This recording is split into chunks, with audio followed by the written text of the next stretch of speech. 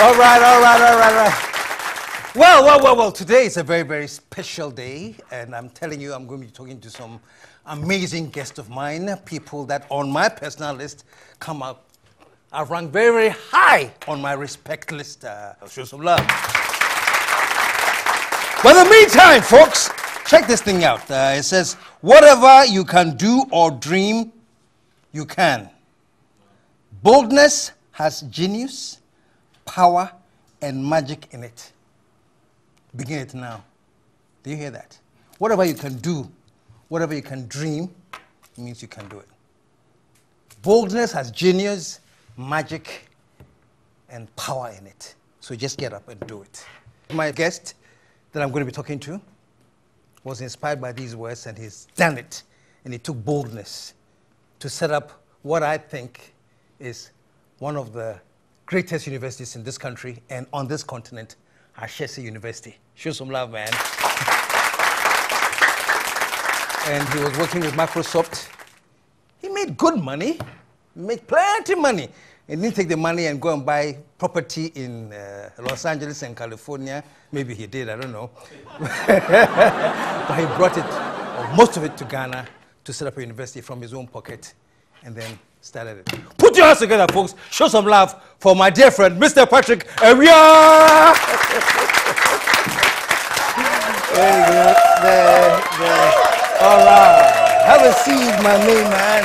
Have a seat. And welcome to the show. Thank you, KSM. It's been a while. It's been a while. And we're going to take a commercial break. When we come back, we'll be on the roll. All right. So stick around, folks.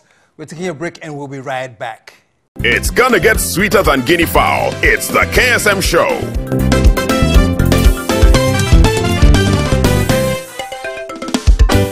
The KSM Show. We're back, and Patrick, yeah, it's been a while. And I remember, the first time I talked to you, you had just started your university. That's right. The campus was at La Bonny. Bonny. Right. It had just about 30 or 40 students. That's right. Mm-hmm. And you were telling me that Ashesi is like Ashesi, the beginning. Right. That's right. Yeah. And I'm talking to you, 14 years later? Or 14 years later. And you have a magnificent university now. And congrats to begin with. Thank you. Congrats. Thanks a lot. But that was a bold step. We're going to talk about anything, but that was a bold step, man. Working with Microsoft very comfortably, making some good money. Yeah. What was that moment that you decided, no, I'm... So actually, there were a couple of moments. Right? Okay. There was a moment when I got up in the morning one day and I asked my wife, what would you say if I said, I'm leaving Microsoft today. Let's go to Ghana. Let's do education. And she immediately said, yes, let's do it. Wow. And then I sat up and said, wait, I think we should think about it. Not so fast. Not so fast. Just think about it. It wasn't the answer I was expecting, Okay. to be honest. But it took me about a year and a half from there before I left. And there was another moment when I walked into my manager's office and I said to him, I'm thinking of leaving. Actually, I decided I'm leaving. I want to go back to Ghana and help with education there. And he asked me a question, what can we do to keep you? And I said, you'd be competing with a dream. Wow. And so then he said, okay, I can't compete with a dream. Wow. Wow. And so we agreed that I love that. You'd be competing with a dream. Yes. So that was the second moment. And at that moment, I had decided I was leaving. Wow. So what was it about education? Was your parents like, what was it about the education that... Well, I decided that education was really important. Initially, when I was thinking of coming back to Ghana, I wanted to set up a software company. And I came back and I was talking with people who were studying computer science and they were not using computers. They were learning mathematics, they were writing code on paper, but they weren't getting a practical education. And I felt if I started a software company, I wouldn't be able to recruit enough good people from out of the universities to make the company successful. And so I set that idea aside. And ultimately decided that education was going to be an area where, you know, it's important in any country, in any society, and if I could get engaged and bring a new way of education, move away from learning by rote memorization to problem solving, and if we could also think about how do we teach the future leaders of a country to be deeply ethical, and how do you do it at that intersection when they're sort of transitioning from being a child to being an adult, a young adult. So that's how I decided that education was the thing to do. Wow, wow. So leadership is very, very important to you, evidently, Yes. obviously. Yes. And then training them with that ability to think critically was also That's right. very, wow. To be able to think critically, to be creative and innovative, and to be problem solvers. This is very important. And so you started Ashesi, Right. about 30 students you started with? We started with 30 students, yes. And you rented a couple of buildings in Laboni, and I remember. Yeah, I know. We rented one building. One building! And we turned the garage into a health center. The living room was the admissions office. Wow. The staff quarters was my office. And the bedrooms, we used the bedrooms for the library. And then we also set up a separate structure on the compound that we use for a classroom and a computer lab. An extremely bold move. That your dream was that powerful? It was. I mean, remember, by the time we rented that building, we'd also acquired 100 acres in Brekuso. So we had made a big land acquisition. We had raised a significant amount of capital. And so it was very clear to me that this was a temporary sort of startup phase for us. And so it didn't feel like I was starting too small. Oh, because It felt like it felt in the plan. It fell in the plan. There was a grand plan of what we were going to do, and we had to sit down and say, look, it's nice to think about the big thing you're going to do, but you have to start somewhere. You have to do step one and then do step two and step three and keep going. That is awesome. That is, and to the youth that are listening, these are some of the pointers I want you to pick and let it stay in your mind. You know, start with a grand plan. Have your grand plan, but start with your small step towards that grand plan, which is what you did. That's exactly what we did. Wow. And Brekuso is like fascinating campus. It is. It's turned out to be absolutely beautiful campus. Show some love, man. And I easily see it as, you know, very, very soon, if not already, to be one of the leading universities on this continent, man. And in the world, actually. It seems to be that way. Yeah. It's been really remarkable to see what our students are doing and what the alumni are doing. And not just here in Ghana, but all over the world. Wow. Wherever they go, Wow. they really stand out. And I know that I've met some professors in the US who have discovered that they had these Ghanaian students in their master's program who are the top of the class, and they asked them, where are you from and where did you do your undergrad? And they're expecting to hear that this Ghanaian student came to the US for the undergrad and then did the graduate program and is at the top. And they find out actually they did the undergrad in Ghana. Wow. They're very surprised by that. Wow. But I like that kind of. I like that we change the narrative. We change the narrative of our continent this way. What I first remember, the first time I heard about Ashesi, when I was back on TGIF, I got a letter from these students who had made their own traffic lights. But the traffic lights, project, yes, would read the amount of traffic, and they would, you know, change according to the intensity of the traffic. I'm like, really? Okay, bring them on. And they came with their math Prof. That's right.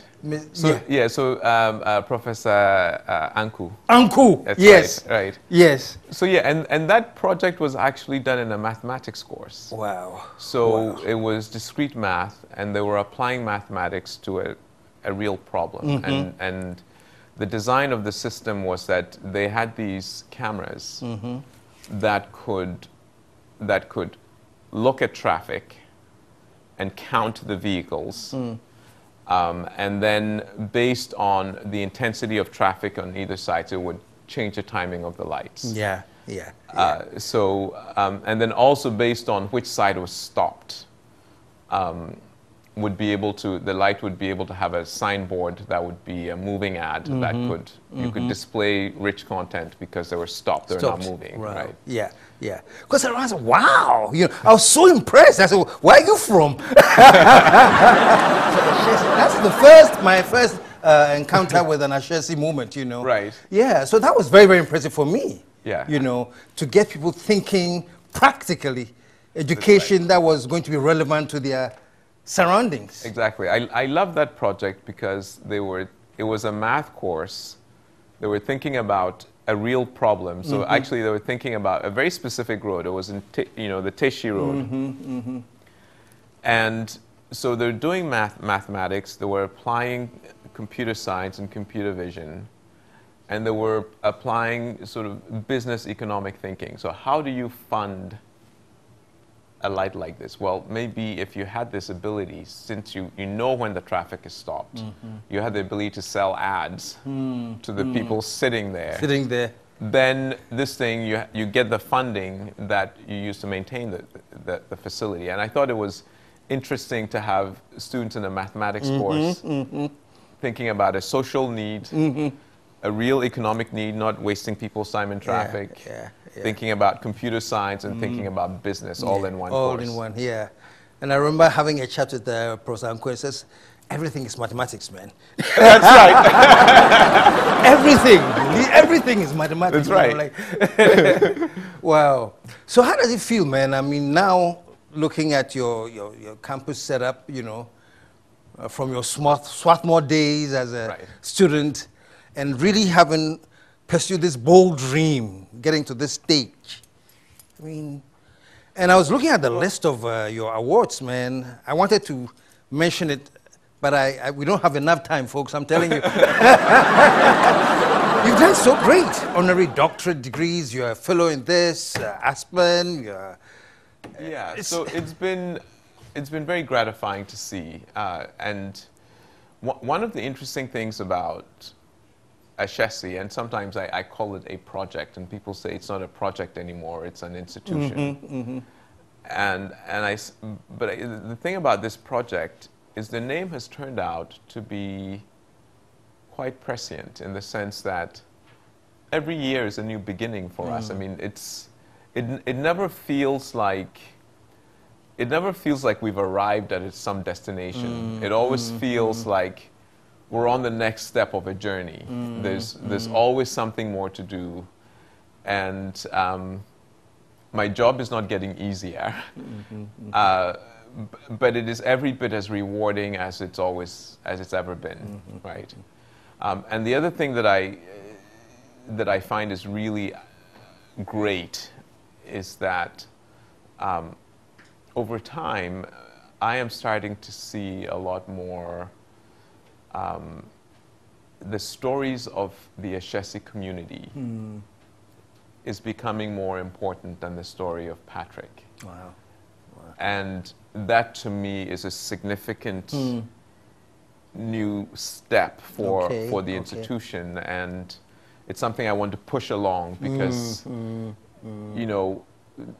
ultimately my success as a leader of this institution will have to be measured by how well the institution does when I step away. That's right. When I'm no longer there, right? And so seeing that other people are rising in stature within the institution and that other stories are becoming more important is really wonderful to see.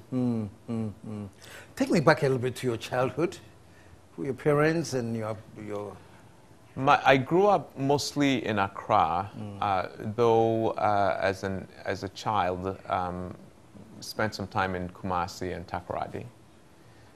But the family, we grew up mostly in Accra, and my father worked at the State Construction Corporation. He was a mechanical engineer, so his department, they were the guys that maintained the machines that State Construction used for its projects, whether it's building the runway at the airport or doing roads in the country and so on. My mother started as a nurse, and then she left that to be how shall I say, a wholesale trader in the market. Okay. So she sort of was one of those who were the intermediate between manufacturers and retailers.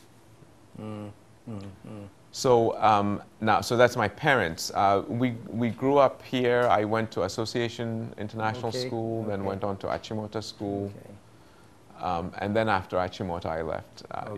Actually, I taught for a year at St. Mary's during my national service, and then I left for the United States. Wow. Other siblings? Yes, I have several siblings. I have a brother in Chicago, a sister in London. I have a sister here in Accra, and of course lots of cousins. Your parents are both they are around? Yes. My father is passed. My mother is still here. She lives with me. Very proud mother, I can guess. She is. She's a very proud mother. And, how about the wife who was like, yeah, let's go. Let's go and... well, she's still here in Ghana with me and the kids, and she teteaches at Ashesi now. So when we first moved, she went to teach at Lincoln, the American school, and then at some point, I think what happened? So we had a visiting Fulbright professor from the U.S. whose kids were at Lincoln, and so and my wife was teaching advanced placement mathematics, so college level math at Lincoln, and this professor said, your wife is a really good math teacher. Why isn't she here at Ashesi? And I said, well, I can't recruit her into Ashesi. If you guys want to, you can. Have a go at it. And so they did. So she and the provost went and spoke with her and convinced her to come join the... So she's on the Ashesi staff teaching math? She's on the Ashesi team teaching math. Yes. Wow. Put your hands together. Lucky for us. And the kids, how many? I have two kids, a 21-year-old and a 14-year-old. Oh, wow. Yeah. It's funny how we all call them kids, So when you said two kids, I'm imagining them. Even they are kids. I finally understand why, when I was 25, my parents still called me a kid. My firstborn is 30, and I call her a kid. Like she's still your baby, right? Yeah. Wow, Patrick, congratulations, man. I just wanted to hang out with you a little bit, do some catching up. Well, and thanks for the invitation. It's my pleasure. My pleasure. And we'll meet again. But I like what you said about now Ashesi growing, the institution is growing, and it's not the Patrick factor anymore. Right. Or as much. Right. Because there's still the Patrick factor. Yeah, there is, but there's more going on there, and it's I'm really pleased to see that. Fantastic. Any words you want to give out to Ghanaians who are impressed with your move? By the way, you are listed as one of Ghana's multimillionaires. Did you see the listing? Which one? Yes, I saw it on the web, though. Yeah, well, I read some of that talk. Some of it is exaggeration, to be honest. So I saw a story which is wildly exaggerated. I said, man, that's not me. It must be somebody else. But look, my message to young Ghanaians is that there's a nation to be built, and they're the ones who are going to do it. And they are actually now the majority of the population. And the world that is coming, you know, if you look at Ghana's population growth rate, in the next 30, 35 years, our population will double. So, and that means many things. The market gets bigger, the problems get bigger, infrastructure must grow, schools must grow. So there's a ton of work to do. And there's an incredible opportunity before us to meet that challenge. And if we meet that challenge and if we engage it with integrity, with dedication, with commitment, this country will flourish. If we don't, then we've got problems. The problems will also double, right? So, but I think people need to focus on the opportunity before us. And nothing is going to come easy, but if we work hard and if we work with courage and dedication and integrity, that we will build a great nation here, and we will advance the cause of Africa. Put your hands together, man. Amazing, amazing. And these are profound words from somebody whose life proves that he has a great track record and he knows what he's talking about. So the challenge is yours, man. And you are the majority. I'm talking to the youth now. And the ball is in your hands. Don't let it drop. Patrick, thank you so much. All right. Show some love and stick around. We'll be right back. If you're having as much fun as I am, stay tuned. If you're not, you need deliverance. We'll be right back.